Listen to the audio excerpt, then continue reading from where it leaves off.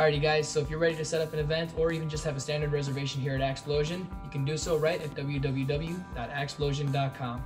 Now guys, if you want a different axe throwing experience and you have a larger party of more than 6 people, I always suggest setting up an event. Now the cool thing about setting up an event is the prices are a little bit different, but with that being said, if you want to check that out, you can go ahead and hover over the events button and you're going to pop up the little event guide.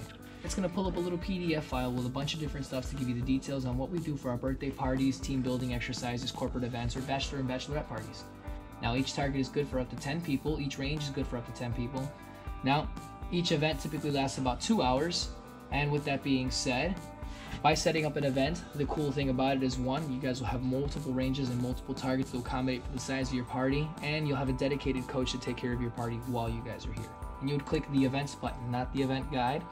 Now a deposit is required in order to set up an event, which is $100 plus tax, but once you pay that deposit right on our event page, if you hover right above the bottom, it'll say pay deposit. You would just input the details for your group, the location that you want, and the time slot that you guys would like, and once that deposit is paid, there is no need for you to go any further.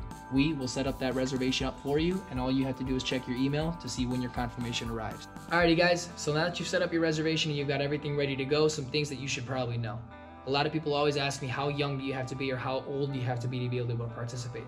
To be honest, we don't have a minimum age requirement. However, we do suggest that anybody under the age of 21 must have a parent or legal guardian present with them at all times. The parent does not have to participate, but they do have to be present.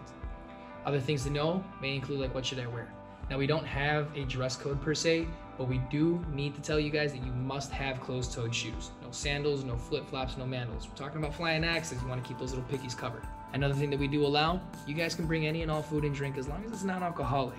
Most of our locations are BYOB, but bring your own beverage, not beer.